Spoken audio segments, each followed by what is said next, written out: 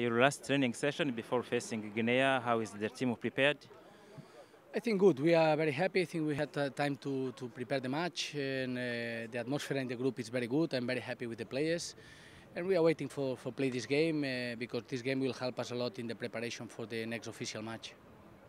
Any news from the Guinea Equatorial? No, we see the list. They are in similar situation than us because they call a lot of new players also, and we know the style of football of Guinea, and I think will be a very good game for both sides. There is a new faces in the national team, new players. So how is the level of those new players? I'm very happy. Most of them are very young and is a future for the country. And I think they will help a lot the national team in the future and also in present because they have a quality. I'm very happy. And this is what we are looking for, to have the best players availability to use it. And I am very happy, especially because they are here with a big commitment, and this is very important. And second, because they have a quality, they are young, and they are players who I am sure they will help the national team, not for 1 year, for more than 10 years. So will you count them on those two friendly games?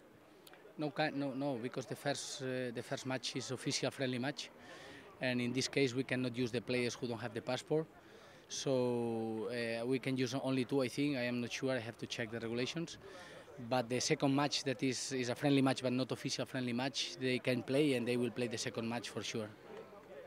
So what about the youths like Gerald?